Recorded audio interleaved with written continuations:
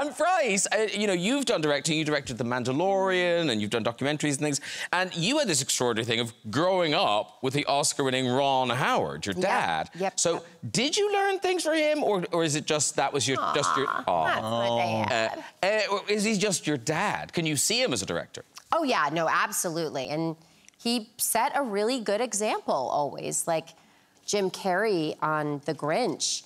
Getting all of his makeup on. He's talked about it on here, yeah. So intense, and they had him collaborate with a Navy SEAL to train him how to withstand torture because it was that intense for him. And so one day, my dad just showed up on set with Jim's entire outfit on to just be like, listen, I was in the chair for 6 hours also this morning, and I understand that it's hellish, and I'm gonna work today as the Grinch. Yeah.